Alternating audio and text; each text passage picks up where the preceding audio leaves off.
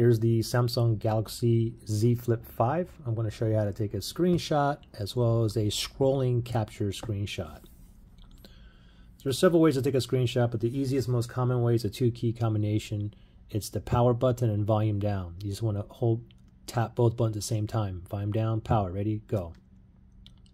Just like that, okay? If you press and hold volume down, power, if you hold it, it's going to bring up the power off menu, okay? So again, volume down, power button. Tap them both at the same time.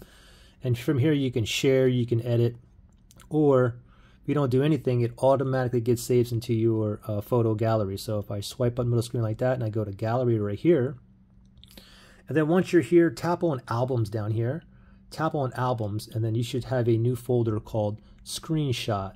Okay, and those last couple shots I just took is right there.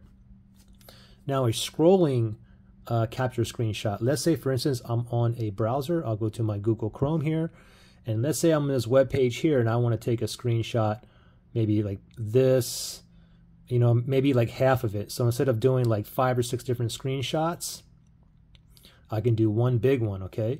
So let's say this is the website here, and I'm going to do screenshot here, volume down, power, ready, go, just like that. And now this little down arrow, I'm going to click down. And you can see how much it has. Let's go more. I mean, we can do the whole entire page. We can just keep on going down. But let's just stop right here, okay? And then from here, of course, you can edit, you can share, whatnot. And also, if you leave it just like that, it also gets saved directly into your photos gallery. So we'll tap on that. Make sure albums here. Let's click on screenshots. And that last screenshot we just took is this long one right here. And you can see that's one screenshot right there. Pretty simple. Questions, issues? Comment below.